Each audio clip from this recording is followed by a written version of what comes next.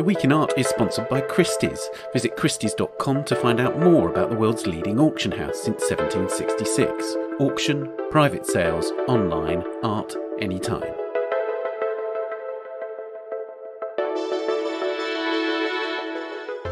Hello and welcome to The Week in Art. I'm Ben Luke. Amid optimism at a return to something like normality in the US and other art world centres, it's a big week in the New York sale rooms. So, has the auction market roared back to life, and what have we learned from this week's sales?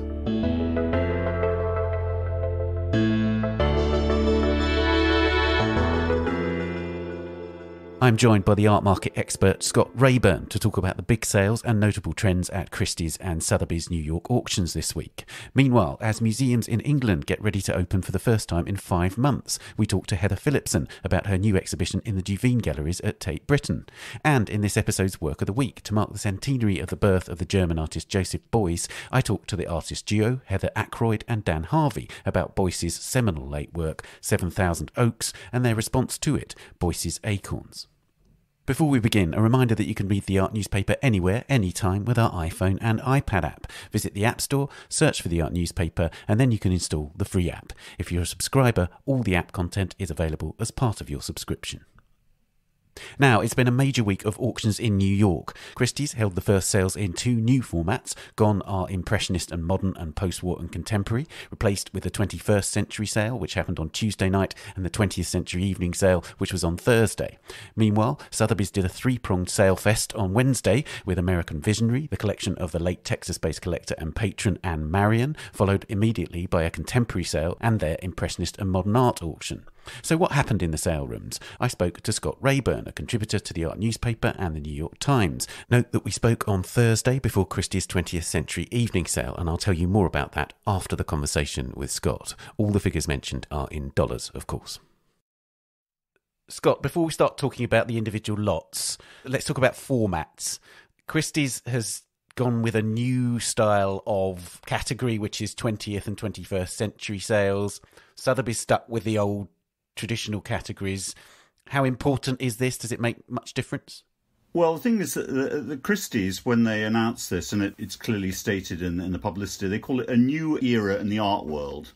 But the thing is, back in 2015, we had a new era in the art world when they had their first 20th and 21st century. We're looking forward to tomorrow. And that back then in 2015 made 706 million. So actually, we are in a very different era of the art world, but it's different in a very different way. Let's put it that way. Of course, we're now in a hybrid sale situation. And it was interesting, the contrast or lack of contrast in some instance between Christie's and Sotheby's. Christie's have this hybrid format with a very, very swish auction room with lots and lots of screens with experts from all over the world. But Christie's, for all the money they've got to throw at this, the technology is still incredibly clunky. It's a bit like a game show with just a technical problem throughout. And every lot takes 5 or 6 minutes. At times, the whole thing sort of froze. There was a break of 3 or 4 minutes where you wondered whether your computer had broken down or whether there was something with the problem with the sale. And it is quite remarkable, given that the huge amounts of money that are available to this company, that they can't sort out a slick technology for this sale, this format of sale. And I'm not alone in this criticism. It still feels very stiff and clunky. I'm sure they can sort it out, but compared to Sotheby's, which is far slicker in terms of its technology, and also Sotheby's has a far slicker auctioneer, Ollie Barker is really quite a phenomenon. He's absolutely brilliant at churning these lots out for hour after hour, creating a sense of energy in a format which is really, really dead. It is the most boring television in the world. You know, the Weather Channel's more interesting. And it is a real problem for the auction houses, which we'll get back to. But Ollie Barker somehow injects energy, even though he's saying 45 million 30 times. Right. At Christie's, they need an auctioneer like that. The auctioneer, it was great to see a female auctioneer, that's really good, but they need someone who can drive a sale because it matters a lot, even more in live sales. I think it matters a lot in this format. Right. And of course, Sotheby's did have a part live sale element, didn't it? So you've got the online element, and as you say, the idea is that I think going forward for some time now, it's going to be online and live. But actually, Christie's was exclusively online, whereas Sotheby's actually had people in the sale room. That's right. With Christie's, you had this amazing innovation of Microsoft creating a sort of virtual skybox, which we saw once or twice, and you saw some little heads in the background.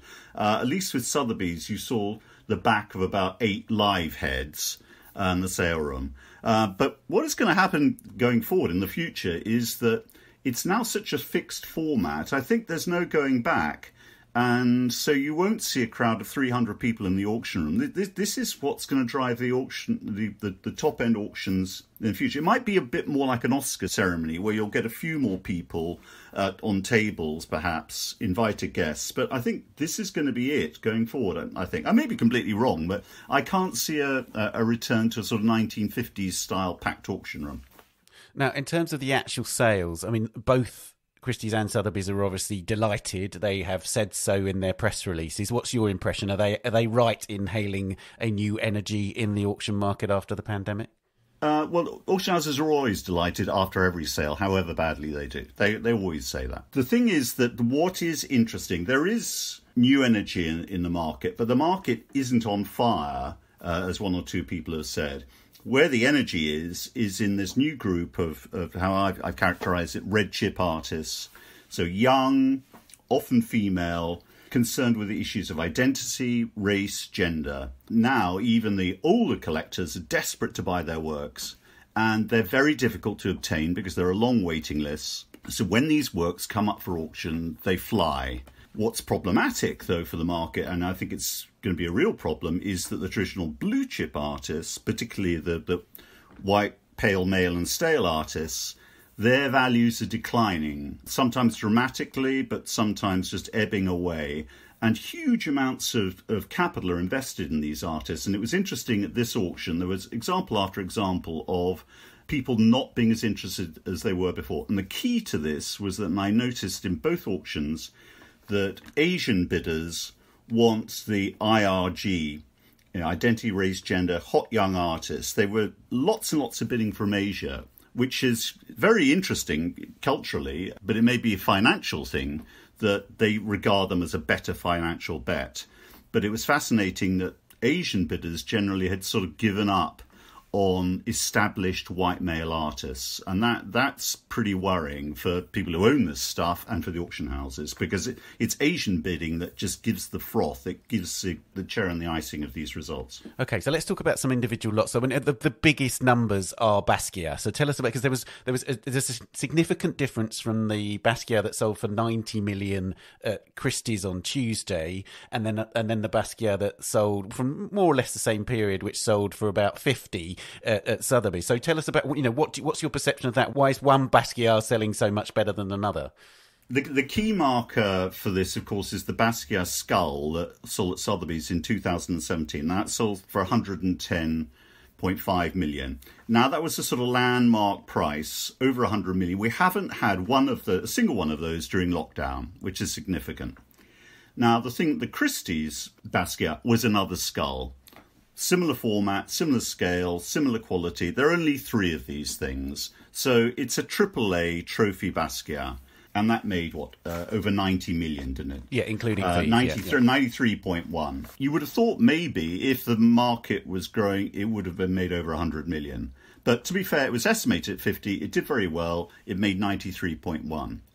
In terms of the Basquiat market, it is actually quite simple. The 2 things that very, very rich collectors want are the skulls and the boxer paintings. The painting that came up at Sotheby's was a big monumental figure, but it didn't fall into either of those 2 trophy categories. And I think that was quite a simple reason why it didn't fly.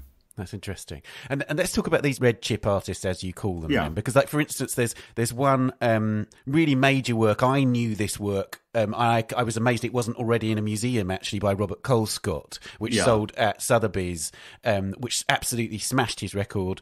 But it's a really powerful picture. It's a version of the classic George Washington crossing the Delaware. But it's George Washington Carver, so it's a figure that emerged from slavery. It's a searing attack on caricatures of black people. And it's wonderfully, it has been bought by a museum. So tell us about that. I have not seen this painting. I think it's absolutely fantastic. I thought it was the best work of art in the entire week. It's very funny for a start. It's in terms of its satire, but its irony is absolutely lacerating because, of course, you see this, one of the most famous images from American history and American art reimagined in terms of black Africans doing this. And then, of course, there's the extra level of irony, of course, that George Washington was a slave owner. So this reimagining of American history is... What impressed me about the painting is that it really knocks you back and makes you think about American history and obviously slavery and all the horrors that went with it. But it's so witty and funny, and it's very rare to look at a work like that and feel, my God, this should be in a museum. And of course, I gather it has ended up in a museum, in the George Lucas Museum of Narrative Art. But we look at the price, 15.3 million. But considering that actually it's the outstanding work in the week, it should have made a lot more, really. But interesting, private collectors didn't seem to be as knocked out as people who had museums. The suspicion is that Alice Walton, again, technically a museum buyer, was the underbidder. It should have made more, I thought. It's an astonishing picture. I agree with you. I've never seen it. Hopefully one day I'll see it, because it's an absolute masterpiece. And then, of course, there were strong showings at both auctions for artists of colour from both sides of the Atlantic, actually. So tell us about some of those. Well, we had Lynette Yodon Boachi, the painting Diplomacy, showing these rather stiff political figures.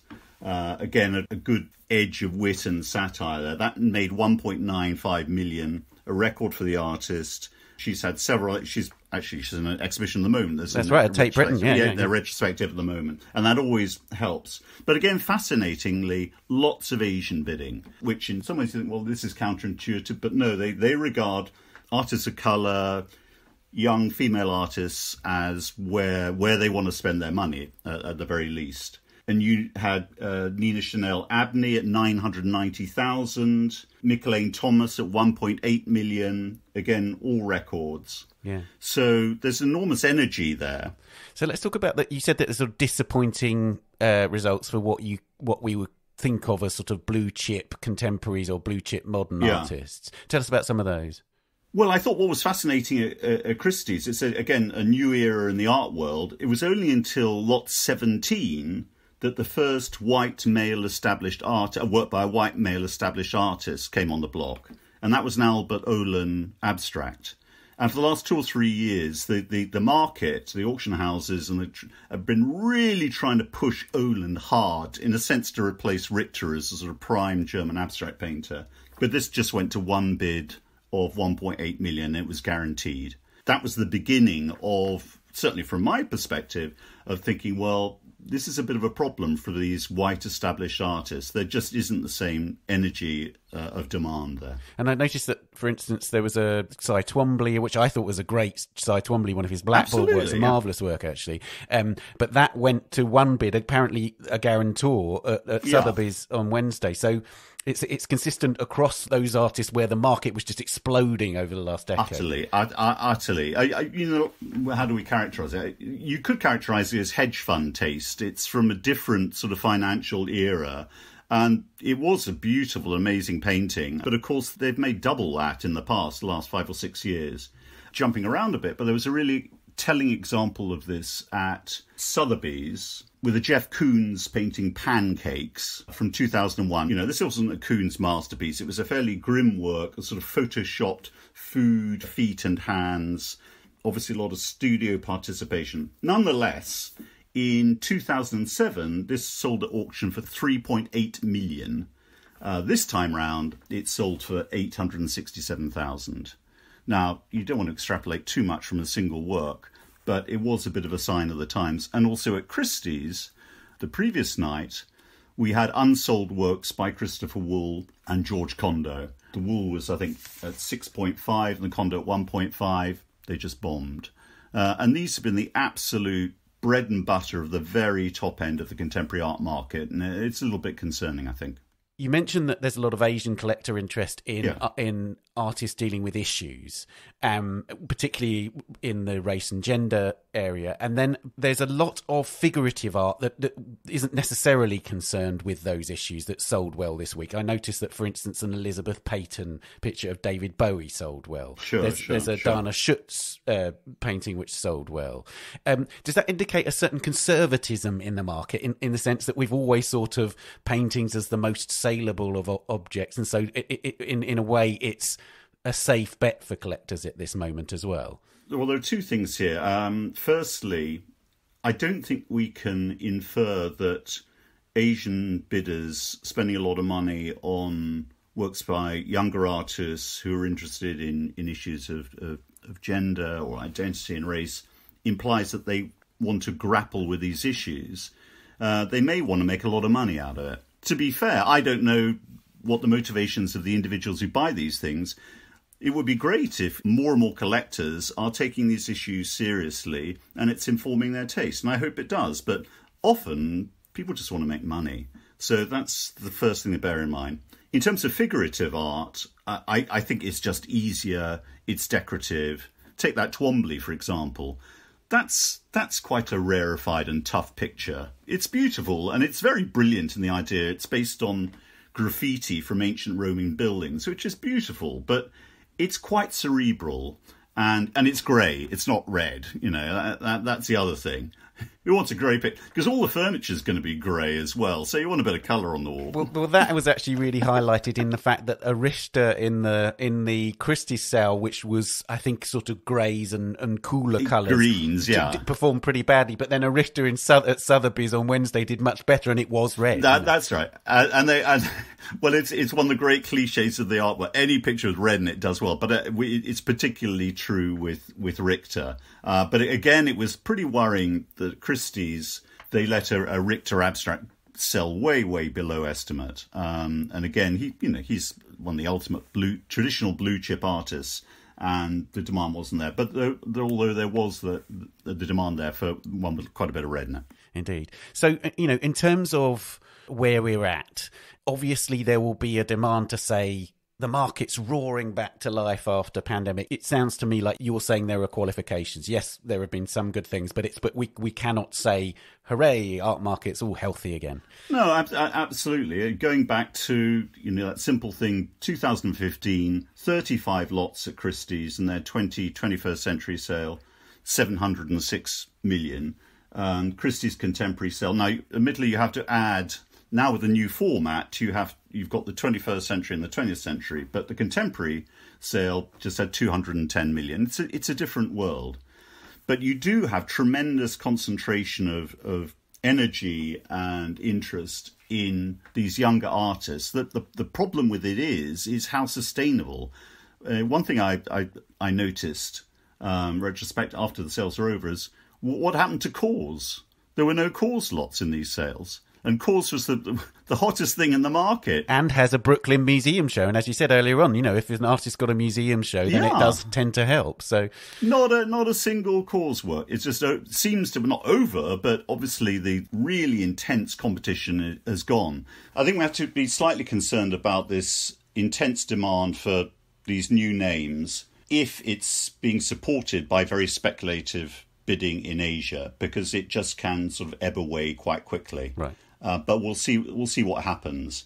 But the thing is that $1 million or $2 million for these new red chip artists seem impressive compared to their estimates. But it's not 40, 60, 80 million, which is what the art market was used to in 2015. We've had Sotheby's Impressionist and Modern Art sale. Any highlights about that? There was, of course, a Monet and there was a Cézanne too, right? Exactly.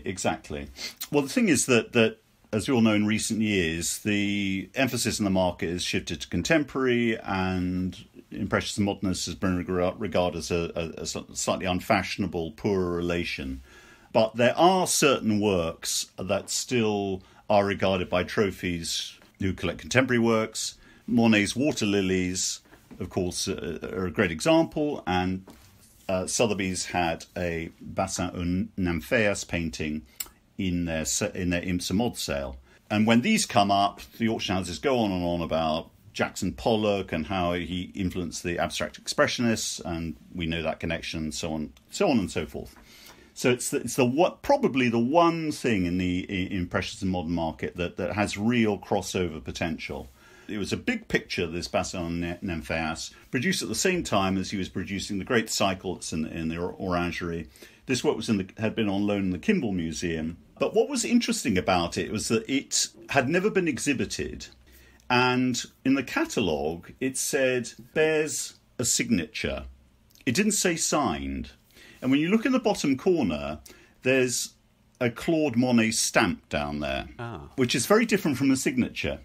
And it's one of these works, because it was an extraordinary period in Monet's life, and he was working on this incredible project, and he produced lots and lots of paintings, not all of which he liked or finished. And then when he died, there was a bunch of stuff left in the studio. This is a picture that was from the bunch of stuff. But interestingly, the auctioneer, Ollie Barker, said, well, it reminds us it's just like the works in the Orangery. No, it's a very, very different thing indeed. It was unsigned. It bore a stamped signature. But that was fudged in Sotheby's cataloguing. But anyway, the image was strong enough, and it made 70.4 million. Again, it didn't make over 100 million, but it made a strong price. Compare that to, there was a Cézanne Still Life of Fruit, a really beautiful painting. Stunning thing. Yeah, absolutely. 1890. A little bit small, that's one thing against it. And it sold under estimate for 20 million. Now, back in 2003, it had sold for 8.7 million, which was then a much stronger price when you account inflation. So that was an interesting comparison. You had this Monet, which is a great name, great image. For the connoisseur, there are problems about it because it's not quite what we think it is. And then a jewel like Cézanne, but in the current market, it's not as sought after. But that was an interesting comparison. I suppose there is a big test, and obviously we can't talk about this because we're talking before this happens, but there's the Christie's 20th century sale, which happens on Thursday evening. Yeah. And in that you have a Monet Waterloo Bridge, which is another sort of iconic series, if we're using that word. And then also, obviously, this Picasso Mary-Therese. And so there will be another two kind of very, very well-established markets to compare to the past, right? And the Mary-Therese is going to be interesting because that corpus of work has probably been the most successful among the 20th century works at auction for the last, 5 or 6 years. But there are problems when you delve into the sort of what drove that corpus in terms of, Picasso and Mary-Therese, that slightly problematic relationship in the context of current morality. And it'll be interesting to see if the energy slightly ebbs out of that market, given the current cultural climate, I would say. Because Picasso's personal life is not quite as admirable as the art may be.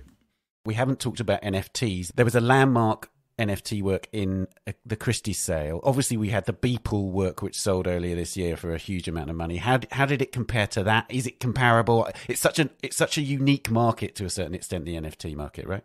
The CryptoPunks were a pretty fascinating inclusion because unlike the Beeple NFT, the CryptoPunks actually are algorithm generated. So they are created by computers. And people who know about these things regard them as a sort of Warhol of NFTs. They're very important art historically, actually, although they seem quite sort of slight and trivial.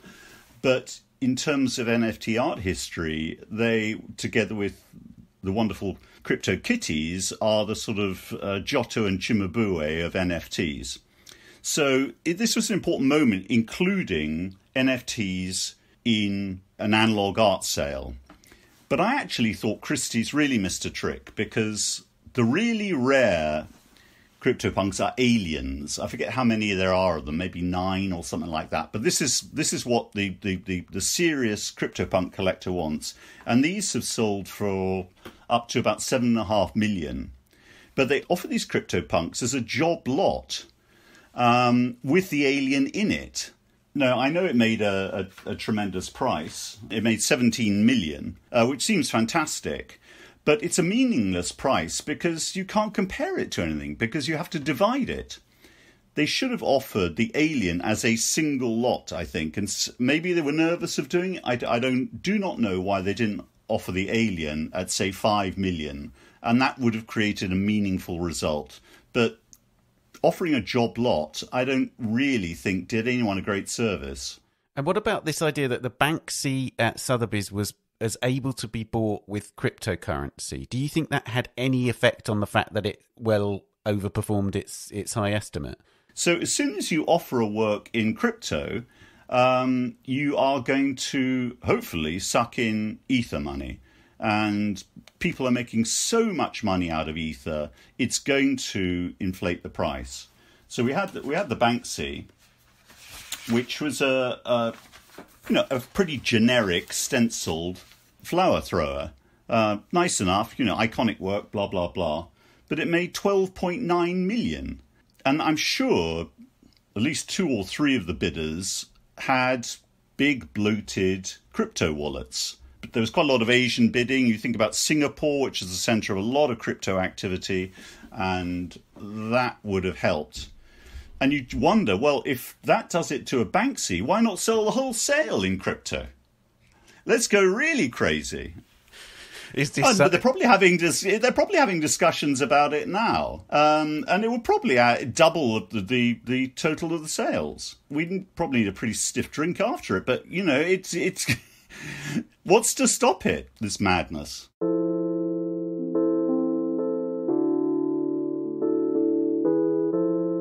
On that note, Scott, thank you so much. Thanks so much, Ben.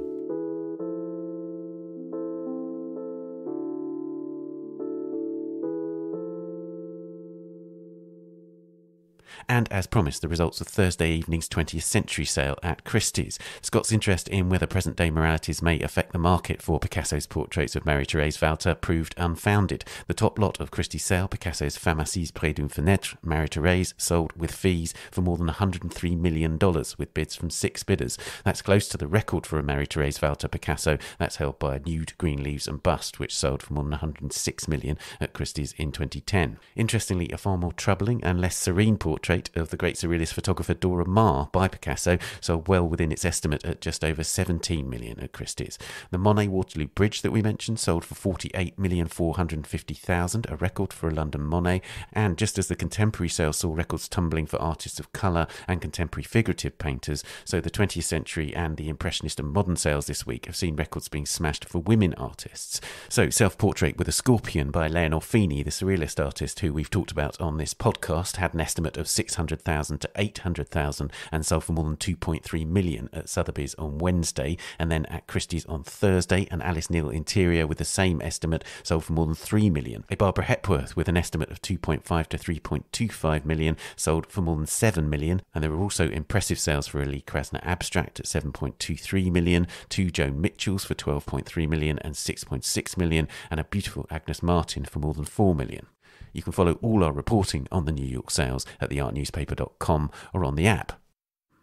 Still to come, we talk to Heather Phillipson about her Tate Britain commission, and to another Heather Ackroyd, and her collaborator Dan Harvey about Joseph Beuys. But first, here are some of the top stories on the Art Newspaper's website this week. The artist Lawrence Abu Hamdan, one of the 4 artists who shared the Turner Prize in 2019, turned over his Instagram account this week to a fellow artist, Inas Halabi, as she reported live from Haifa on the continued police crackdowns on protesters in the Jewish Arab city. As Annie Shaw reports, nightly demonstrations have been taking place after hundreds of Palestinians were injured when Israeli forces stormed the Al-Aqsa Mosque in Jerusalem on Monday, firing tear gas and rubber bullets at worshippers. This is after wider protests have focused on the threatened forced eviction of dozens of Palestinians from their homes in East Jerusalem. On Monday, the violence escalated when Hamas fired more than 200 rockets at Israel, and Israel responded with strikes by fighter jets. At the time of recording, at least 87 Palestinians and 7 Israelis have been killed. One of the most famous hill chalk figures in England, the 180-foot-tall Cerne Abbas giant in West Dorset, has been dated for the first time to the late Saxon period, as Maeve Kennedy reports. The results of the year-long study overturns earlier suggestions that the figure was prehistoric or even done in the 17th century. The research by scientists working with National Trust archaeologists used optically stimulated luminescence, or OSL, on grains of sand from the deepest layer of the sediment, which can reveal when they were last exposed to sunlight. It suggests a date of between 700 and 1100 CE, though the enclosure above the giant, known as the Trendle or the giant's frying pan, is almost certainly far older, the remains of an Iron Age hill fort. And finally, as Christina Ruiz writes, one of the 5 artist collectives shortlisted by Tate for this year's Turner Prize has condemned the institution for exploiting black artists and artists of colour. Though Black Obsidian Sound System, or BOSS, acknowledges that it's grateful to have been shortlisted for the prize and for the recognition of their work as a collective, its statement noted the, quote, exploitative practices, end quote, underpinning the Turner Prize and prize culture in general. They also accused Tate of failing to support artists whose work it displays, condemned the museum's handling of sexual harassment accusations against one of its most important patrons, Anthony Doffey, as well as its response to strikes organised last year by Tate staff, whose jobs were cut because of the pandemic. You can read these stories and much more on theartnewspaper.com or on the app. We'll be back after this. The Week in Art is sponsored by Christie's. This month, Christie's London hosts The Collector, a sale series bringing together the finest European and English furniture, sculpture, ceramics, silver and gold boxes from the 17th to the 19th century. Presented over 2 sessions, the live sale on the 19th of May showcases works of art with distinctive craftsmanship and provenance. The corresponding online sale is open for bidding until the 20th of May and offers a broad range of objets d'art, furniture, porcelain, glass and silver, perfect for those wanting to curate a unique interior and with a particular emphasis on dining. Visit Christie's London for the Collector exhibition until the 18th of May, or explore works virtually on christies.com via an online viewing room curated by the fashion insider Peter Copping, former artistic director of Oscar de la Renta. Welcome back. A reminder that you can catch up on all the episodes of our sister podcast, A Brush With, featuring in-depth conversation with some of the great artists of our time, including Judy Meritu, Rachel White-Reed and Rashid Johnson. You can listen and subscribe at Apple Podcasts, Spotify or wherever you're listening now. Now, England's museums finally open on Monday the 17th of May after 5 months' closure. Among the many mouth-watering shows is a new commission in Tate Britain's Duveen Galleries by Heather Phillipson, whose work is also on view on the 4th plinth in London's Trafalgar Square. Our contemporary art correspondent, Louisa Buck, went to Tate Britain to meet Heather. Fingers all knotted when Tate Britain opens on Monday, May the 17th. At last, we will be able to see Heather Phillipson's fantastic commission for the Duveens, which we are now standing in at this moment. I'm here with Heather. They're putting the final touches on the installation, so we'll hear a few bits of working around. We hear this fantastic ambient noise. It's got the best title ever, Rupture Number 1, Blowtorching the Bitten Peach. And a peach does make an appearance, but I'm not saying where or when. And the whole of the Duveens has just been inhabited by this incredible sound, vision. There's a giant silo, there's drums for oil and fuel that have been turned into sort of giant cows with horns that are digging into a paddling pool full of what looks like oil. There are strange insects that have been made through recycled bits of corrugated iron and metal hovering in the air.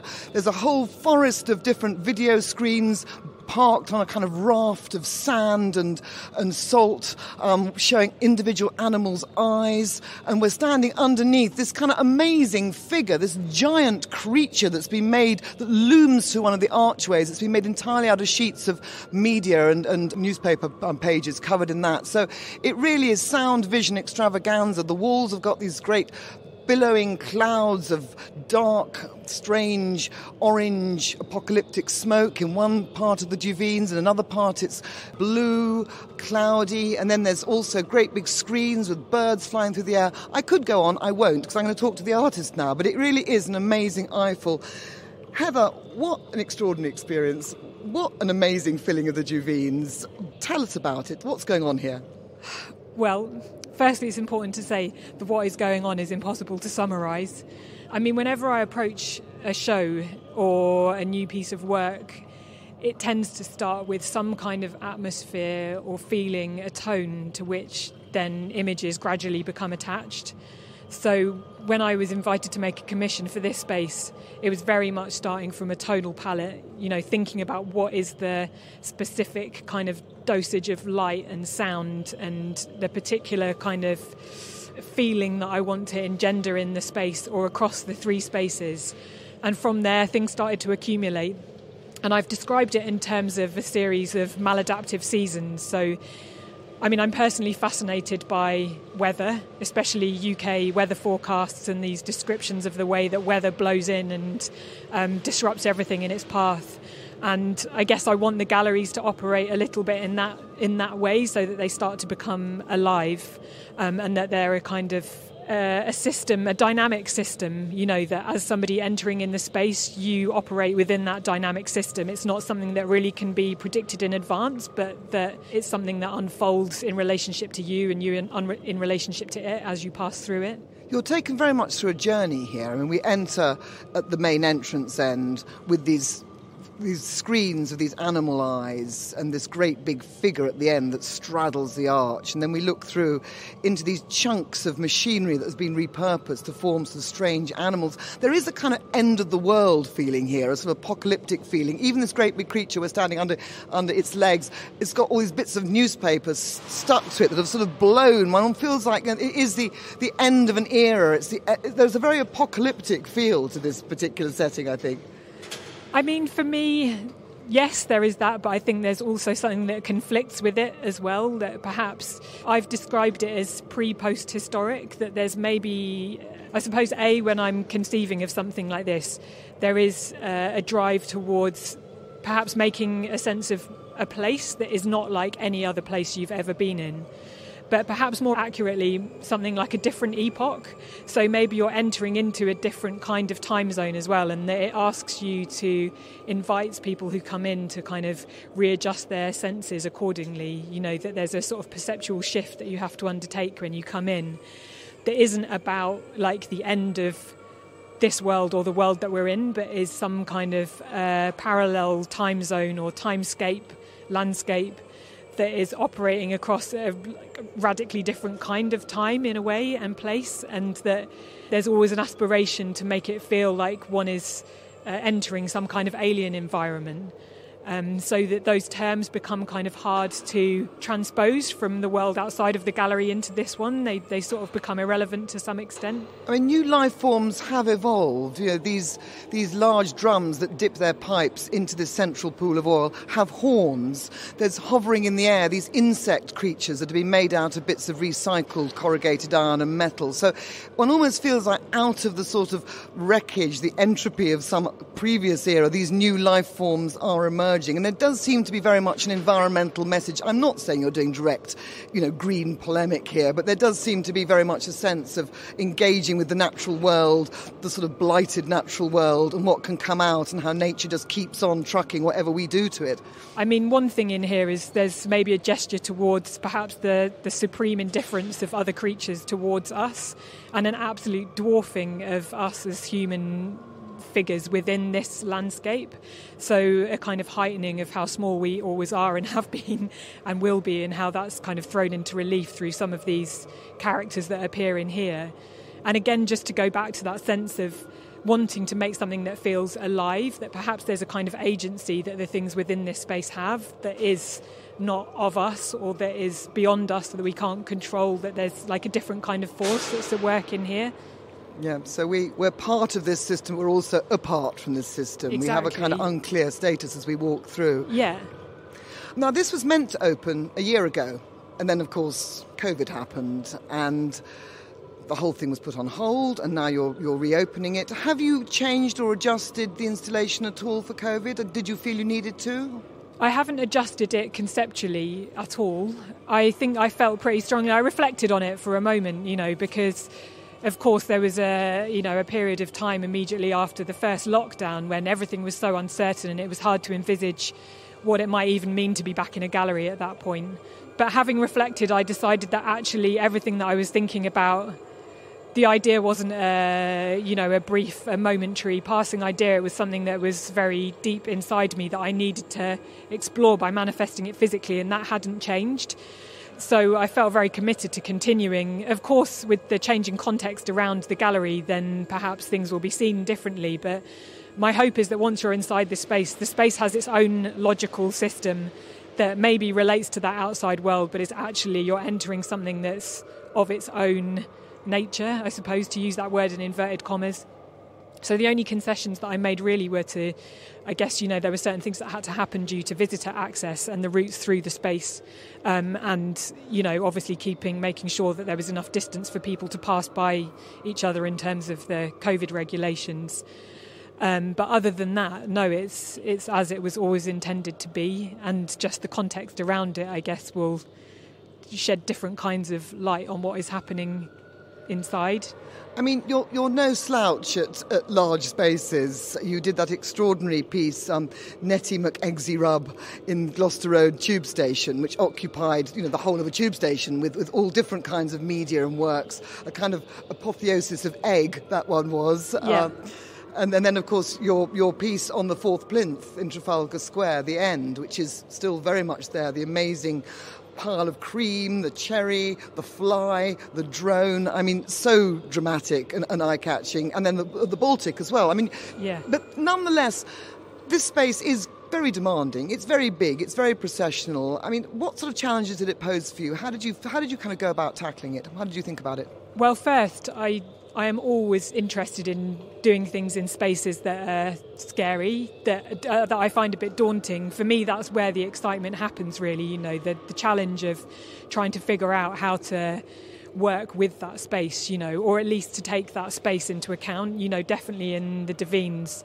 And as people will know from previous commissions, the architecture cannot be ignored. As soon as you enter into this space, you're in a dialogue with the architecture. It's not a cube that you can make disappear somehow. So even though I've covered quite a lot of the space, I've also worked very directly with it. The fact that it is this sequence of spaces, the fact that it has these kind of leaky sides going out of it, the columns, the kind of the grand neoclassical architecture, wanting to kind of take on the sort of vastness of it. And Trafalgar Square and Gloucester Road were similar but different, as in there's a context. They're both very loaded. You're taking on that particular cultural context. So in Gloucester Road, the context of it being somewhere that people are passing through as they're on their way to somewhere else. Trafalgar Square the same in a way, but also, it's a very politically loaded site surrounded by military monuments. So in every case, for me, the artwork is made partly by what it's surrounded by, that those things couldn't necessarily just exist somewhere else. They're in a conversation with that, A, by default, but B, by my volition as well, that I want to take those things into account. There's also the fact that each of these spaces has its particular and unique challenges in terms of the technicalities of actually installing in them, which lends a completely different aspect to the work, that really can't be foreseen, which is, in terms of what's allowed materially, how you access the building, whether it's, like in Trafalgar Square, you had to get planning permission. Gloucester Road, of course, there are, multiple fire regulations. In here, it's a listed building. So all of these things that feed into the genesis of the work as well and what's permissible materially, these things all, add a particular character to how I can operate within the space, which can be more or less useful, they're having those parameters in place. And The End is, of course, there it is in Trafalgar Square, overlapping for quite a substantial time that this piece is also extant. I mean, did you think about the two having a conversation? Are there connections between the two? Yes, so I was aware the fourth plinth had already been commissioned by the time I was offered to do the work in here. So, yes, they were always going to overlap, even despite COVID, there would have been an overlap. And so I think I was thinking, and also the Baltic show as well, which was called The Age of Love and was like a huge... again, it was full of sort of references to other forms of creaturely life, which also is the same with the plinth to some extent, with the fly. And the drone. Exactly, and the drone and the kind of this relationship between other forms of creatures and technology, which is carried across all of those shows. So there are some kind of thematic and visual parallels between all of them, and Gloucester Road too. But I guess, thinking of The End is a very abrupt and direct title. Whereas this enables something much more expansive, that there is, not that I necessarily think of the work, the end, as being like a definitive denouement to something. It could be also the opening of something else. But this is very much, my work is so much about movement and the passage through space. And I think of it very much in terms of musical composition, actually. So to go back to what I said at the beginning about tone and setting tonalities, to think of that musically, like that I might be working not with notes but with colours, sounds, to build up a kind of musical palette that unfolds as you progress through it. So that there's like a sort of a linear progression to some extent, but that also it can go off in multiple different directions simultaneously. And I was able to do that to some extent with the plinth, because you can move around it. It's a sculpture, so there are different points that you can access at different times. But in here, and especially because the other thing since COVID is that you have to come through kind of front to back, that there can be this specific progression. So it's a journey, basically. You take people on a journey now through the space in a way that actually, if they'd been coming at it from all angles in the past, would have been very different. Exactly, yeah. So I was able to control very directly in what order you'd encounter things as you move through the space. So to have that sort of like, as I think of it, musical kind of adventure of one thing unfolding after the next, and a sudden key change or a shift of tone, and then what then gets revealed, or the different counterpoints that might be operating at the same time. I mean, you're trained as a classical musician, you've worked as a DJ, you also write poetry as well. So you have many different kinds of entry points into this piece and many different disciplines coming to bear. I mean, it seems like they're all very important, the way they feed into what we're standing in now. Absolutely. These things, all of these things inform my thinking. And even though, there may not be, say, overt language in here, there may not be music overtly, but they're in there, implicitly, because I can't separate those things out in my head. So even having like a very fundamental awareness of the structural palette of those art forms, so what I draw on in terms of how I think about music, or what I've, my education in music, or my education in writing, which, is also a self-education, but how those things have informed everything about the way my brain functions, then of course that gets transmitted into whatever comes out in the physical forms as well. And huge collaboration. I mean, you've had scene painters making the side drops, the construction of this great big beastie that we're standing underneath now. You work with a large team of people to get this done, as indeed on the plinth, as indeed all your other work. The actual sort of dirt under the fingernails making isn't so important for you, though of course every single nuance of appearance, I imagine, is very carefully orchestrated by you and absolutely how you want it to be. Thank you for mentioning that, because this is something that's really important to me. Is, of course, it's my name that's on the door when you enter, but the team efforts that have gone into realising this project are absolutely phenomenal. As you say, Louisa, we've had scenic painters, fabricators, lighting designers, AV technicians, obviously all of the Tate art handlers, the curators. It's an enormous job and a massive team effort. But yeah, of course, for me, it's like I have to be aware of every single detail simultaneously, like keeping an eye on exactly that, just making sure that everything is realised. And at something this scale, it's really hard to, be on top of everything. But that's the challenge. And of course, there are the moments where I've been, so the videos I make entirely on my own, all the audio I make entirely on my own. So I am sort of all over it, even though, maybe I haven't been sort of up to my elbows in the scenic paint. It's, that's where the collaboration really happens, is that everybody's been really all over their part of it, and then it comes together. And then at the end of the run, all these parts, a lot of them have been recycled already. We've got the agricultural machinery, the great big silo at the end, the tin baths flying through the air, the piles of tyres that are seeping all sorts of weird gunk. And it's all recyclable and going to kind of vanish back into whence it came. That's the hope. Intellectually, I'm more drawn to the impermanent than the permanent. So it suits me that this thing will cease to exist and hopefully go on to have other lives elsewhere, the bits of it. And like you say, I'm interested in the fact that a lot of these objects are already very loaded because they've got the patina, they've got the marks of their history. Their past, yeah. Yeah, and that you see that, you feel it, that there's a sense of these things coming from elsewhere and congregating here momentarily before they return to whatever scrap heap or, the next person that might use them to make something else again. And of course I'll keep what I can, but space being what it is in London, that's probably not going to be a lot. People coming in here who may not know you and your work into this extraordinary environment full of all these different sounds and changing light and strange quasi-recognisable creatures, some more than others. What do you want them to think? Is there a message, or is it a kind of sense of just immersing themselves in the environment? What are you communicating to a completely off-the-street audience here? I never try to second-guess what is going to be thought or felt in one of my spaces or alongside one of my works. It's completely open to whatever happens, and I think it's completely unpredictable how anybody, of course we all bring our own personal experiences and histories to these things and our persuasions and political positions, and that's where the dynamism of the system happens, that people come in and they will have a completely different experience of it to how I experienced it myself.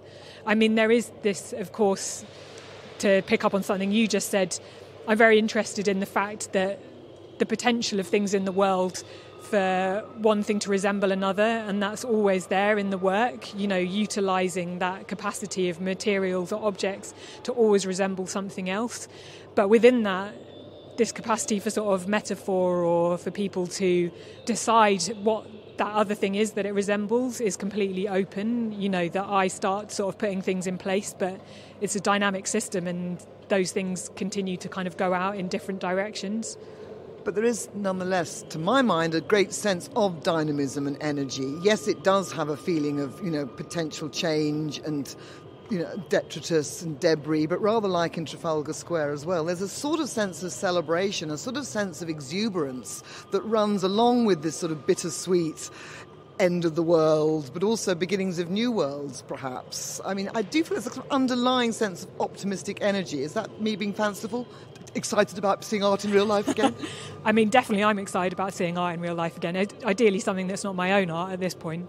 But I think, fundamental to all my work is some idea of conflict, that one can hold those seemingly contradictory positions simultaneously so that one can feel apocalyptic and optimistic at the same time, that perhaps within the world those things are already operating and, it depends what you choose to pay attention to, and what you choose to pay attention to then grows as you pay attention to it, and that perhaps there are moments where it feels more apocalyptic in here and moments where it feels joyful, and that those two things are not necessarily mutually exclusive but can coexist.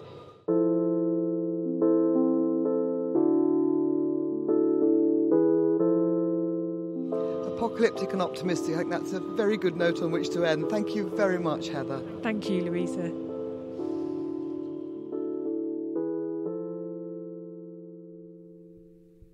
Rupture number 1, Blowtorching the Bitten Peach, is at Tate Britain until the 23rd of January 2022, and Heather's work The End is on the 4th plinth in Trafalgar Square until the spring of 2022.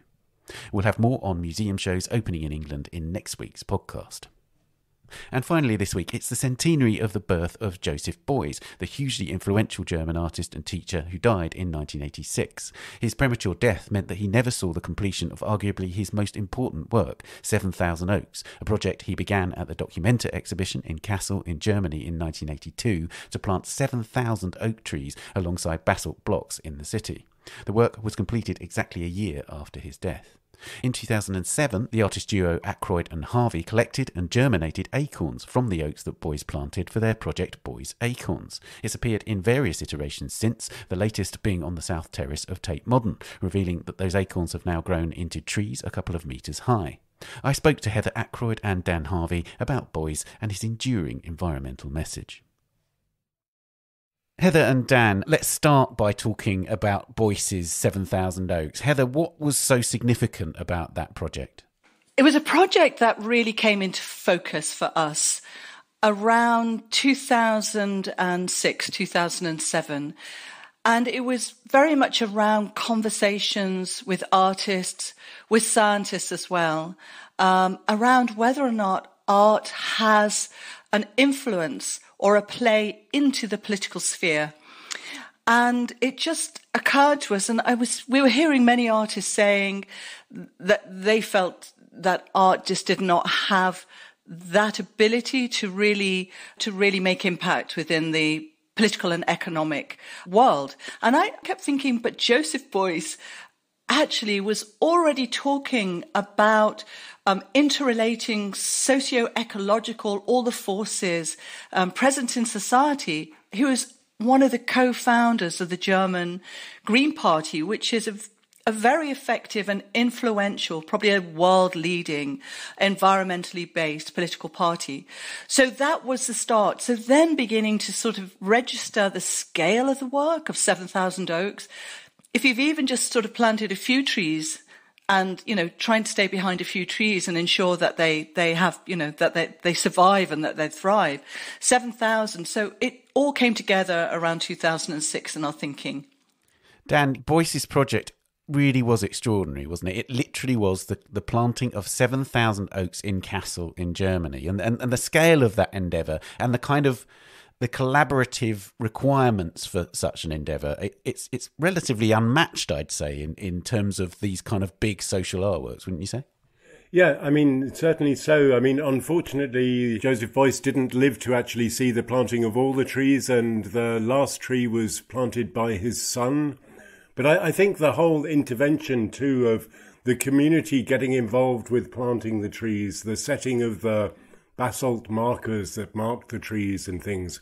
And I think that wish to actually withdraw from the gallery scene and to do something within the city and make the city more forest-like. Yeah, and also, Heather, there's this remarkable thing which again is so prescient in terms of, in order to command the space for these trees, he kind of invaded spaces that were meant for cars, car parks, etc. And this idea, there he was in 1982 saying the car must become more redundant. We must cease our reliance on cars. It seems to me extraordinary that, we're talking, 40 years ago, Beuys was saying these things. Yeah, I mean, just so ahead of time, he and his collaborators, I think as well, the German Green Party was also partially born out of the strength of the feminist movement, of that sense, also coming out of the 60s into the 70s as well.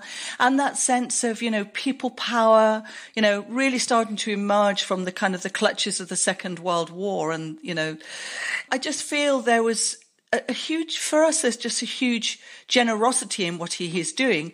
But he was being radical and he was challenging. He was challenging the city. He was challenging, the bureaucrats and the city planners to sort of say, we need to open up spaces. We have to bring these living presences and entities into our city. They have to be part of our neighbourhoods in a really, really fundamentally implicit and integrated way. And, I like that. I like the fact that he was challenging that and sort of planting trees in places that most planners would not accept. And there was a deliberately incredibly provocative gesture really at the early stages of the project, wasn't there? Because right there in the heart of Kassel, Dan, there were these basalt blocks piled up in this kind of sort of ocean of basalt blocks, right outside the major spaces there for documentary in 1982. I think that was, they were locally sourced basalt blocks, but they are enormous, but they go back into the deep history. And I think just seeing that pile of them there and realising that each one of those was going to be linked to a living tree that will go on, hopefully for hundreds of years. So, I think, it was certainly a statement and visually incredibly powerful. And what's lovely with the Beuys Acorn show at the Tate at the moment with our trees above the oil tanks, there are basalt marker stones from his end of the 20th century artwork in the old oil tank below. So there's this sort of feeling of above and below. That's lovely. Let's talk about Beuys Acorns. So tell me about how you went about doing this. You actually went to Kassel and you took acorns from these trees. Tell me about that process, Heather. The idea actually came about really, really quite quickly. And actually at the time, Dan was up in the high Arctic with Cape Farewell, and I was here and catching a train down to Castle to collect acorns. But during the summer, we had visited some friends in Tuscany in Italy, and as we were departing, she gave us two gifts. One was The Man Who Planted Trees by the French author Jean Genot, and she gave us a handful of acorns from her oak trees. And on the train, going back up to the north of Italy, where we have family who we stay with, while I was reading the book, and we were just really, really caught by what was said. The book is such a powerful fable, but what really, really caught attention was his daughter explaining how her father was given this commission by the Reader's Digest in America, and he created a story, submitted his draft to then hear from Reader's Digest that actually we wanted this to be about a real person. You know, they deduced that his main character was not real, and this sort of manuscript, his story, sat, you know, on the shelf until he was approached by a German publishing house in the 70s, asking them if he had anything he would like to publish. And he thought, I've got this story. So he bought it down and sent it off to them, and they loved it. And they said, we'll publish it. And I just thought, that's it. Reading this book on the train, reading that story from Jean Genot's daughter, you know, Dan and I were just talking and thinking this could be the inspiration for Joseph Beuys to go and start 7,000 Oaks. And then, so Dan, you went to Castle. Was it a totally self-generated thing, or was it for an exhibition that you went to actually get these acorns to? And is it right, you took 200 from Castle? I think we came back, or Heather came back with more or less 700. And the idea was, and still is, that it's a very open project. We weren't thinking, right, we'll grow these for this particular show. And I don't think you can ever really talk about and plan the end of something like this. You're growing trees that have a potential of living for hundreds of years. I mean, they're 17 years old now, and some we've lost. We actually lost an awful lot within the first year. We had them in a friend's garden because we actually don't have much land here. We have an allotment, but we had an allotment, but we kept them in a friend's garden, and they had trees at the back of their garden with squirrels in. And after about 3 weeks, we realised that there were these little hollows in so many of the pots at the back of the garden, and they were helping themselves to a free lunch. So, you know, squirrels have rights too, I suppose. But so yeah, the idea certainly was that it would be an ongoing project, and we would allow it to grow and develop, and they were always sort of a catalyst for conversations and research, and that's the way they've continued to be. But I think we're beginning to think that sooner or later we're going to have to find permanent homes, certainly for some of them, and start to plant them out. I mean, one of the things, Heather, that Beuys said about this was it wasn't just this very concrete artwork. It was also a symbolic gesture, and he hoped that people would take that gesture as a sort of marker and reproduce it elsewhere in the world. And do you feel in a way that you are continuing Beuys's project with your own? I think the invitation was to, he worked with people in the community, with volunteers, with students, people, throughout the city to plant 7,000 trees. It's just thinking about even getting permissions, and all the bureaucracy that you have to go through. But I think he did something that was just so profoundly important and visionary. And also, I think just the quiet power of Jean Genot's fable, The Man Who Planted Trees, has also created a huge swathe across the globe of informal tree planting. And this is a very important part of nurture, the nurture of nature, through that quiet custodianship, that sort of guardian gardening presence that people have, or to commemorate a particularly important event in their lives, the birth of a child, the death of somebody, important to them. I think Beuys, Joseph, in a way, he just caught that whole kind of stream of thinking. And also, after the First World War, we know in this country, in the UK, parks and forests were devastated so that the timber could go to the First World War. But in the Second World War, there was equally a huge toll on trees, on nature as well. And, I think all of these recovery, the necessary recovery after the atrocities of the Second World War, it was kind of moving through that as well, about bringing life, bringing this agency of these amazing trees and the life they support, back into the city. But he declared the whole world should be a big forest. Indeed. Dan, I first saw the Beuys Acorns project when they were really saplings. This was at the Royal Academy a few years ago in a show which was themed around climate change. Now, of course, they've grown, as you say, and to the extent that you now have to be thinking quite immediately about how they can be placed. It suggests, therefore, that while it has a contemporary manifestation now at the Tate, it was at the Bloomberg site in London not long ago. It suggests that this will sort of continue through your artistic life in a way. Is that how you see it? I think very, very much so. It, as a project, has its own life force that will continue throughout our lives, but also after we've gone, after we've passed on. It does speak to that urgency, doesn't it? I mean, apart from anything else, while it is an ongoing project, there are key points, and I can see, Heather behind her right now has a Culture Declares Emergency poster.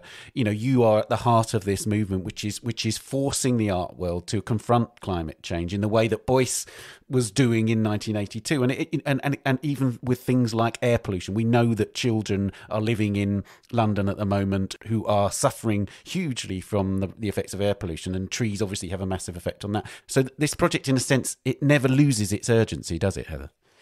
It doesn't, and in fact, the urgency year by year just cranks up. I mean, we were talking at the Royal Academy, which that exhibition was in 2009, and that was coinciding with COP15 in Copenhagen, the big global United Nations-led conference of all parties on climate change. And, we were aware of then how many billions of tons were being pumped into the atmosphere. And I think the urgency is we really have, by culture declaring emergency, it's a declaration of climate and ecological emergency. And I think the ecology, the environment, the degradation of the biosphere and habitats really needs a huge amount of attention and regeneration. But in terms of declaring, that happened. There was a core group. It's a very collective from across the arts. On the day we launched in April the 3rd, 2019, it was 100 people who actually brought that into being. So it was a fantastic, mainly on Zoom. We did a lot on Zoom, so we were already pretty proficient in Zoom behaviour before we went into the pandemic because of the activism. But think this, that within the year of declaring, Culture Declares Emergency, we were in lockdown. We have gone into lockdown. And suddenly this pause, this quietness that descends all across our lives, and a kind of being perplexed, and also for many people suddenly reconciling the seriousness of what was happening. And the urgency is also to recognize that these zoonotic diseases is because of the continual degradation and incursions and cutting down of forests and places, not just forests, but places, other habitats, be they peat bogs that are drained. And this continual kind of attack on these spaces is pushing creatures further into suburbs. It's denying them space to behave within their natural behaviours. And then, of course, the co-opting of creatures and putting into markets and stuff. So this is where we have to really, really, really be looking, I think, is what is happening? How do we begin to really start to do incredibly joined up, really, really collective work in the way we've seen with the vaccine, which has been such an extraordinary global effort? How do we begin to do that around really regenerating our wild places, but also city and town spaces and rural spaces? For us, this is where we place urgency, emergence in emergency. Well, we're talking about museums declaring climate emergencies and so on. I just wanted to ask you about the fact that there is this ongoing debate around funding, and particularly the fact that the British Museum has a show about Emperor Nero coming up, which is sponsored by BP, and the Science Museum, for instance, has a show which is due to be sponsored by Shell, which is actually about climate change. So I just wondered what you make of all that.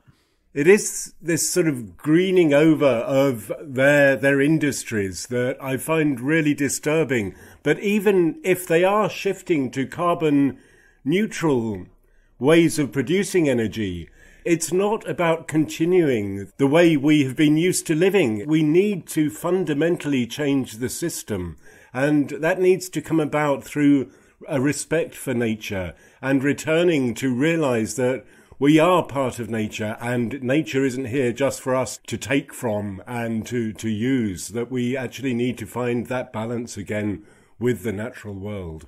There will be comment and there will be a creative response, and that may be left to Culture Declares Emergency to do through their own agency, through their own activism, creative activism.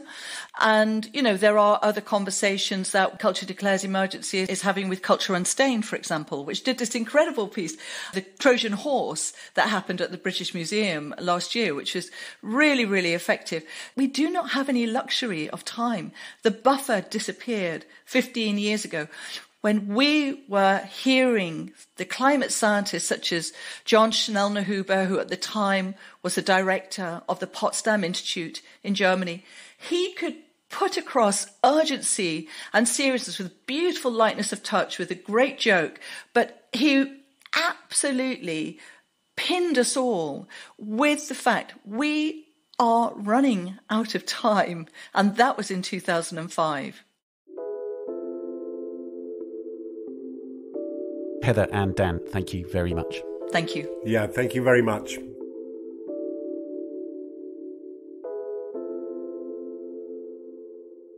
Beuys Acorns is on the South Terrace of Tate Modern until the 14th of November.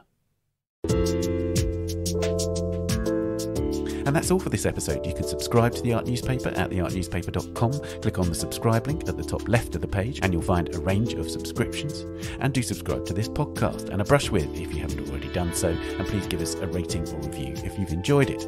We're on Twitter at Tan Audio and on Facebook and Instagram, of course. The Week in Art is produced by Julia Michalska, Amy Dawson and David Clack. And David is also the editor and sound designer. Thanks also to Henrietta Benful and Daniela Hathaway, and to this week's guests, Scott, Louisa, the two Heathers and Dan. And thank you for listening. See you next week. Bye for now. The Week in Art is sponsored by Christie's. Visit christies.com to find out more about the world's leading auction house since 1766. Auction, private sales, online, art, anytime.